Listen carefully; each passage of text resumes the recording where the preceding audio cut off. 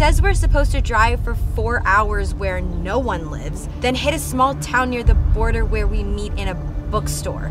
That doesn't sound sketchy to any of you?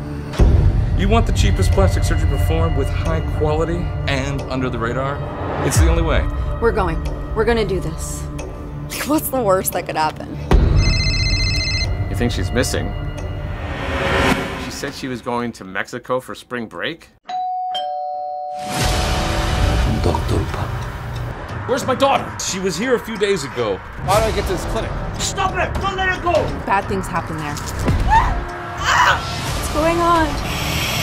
They're vampires! No, don't! I can smell the blood. Thank you for your service.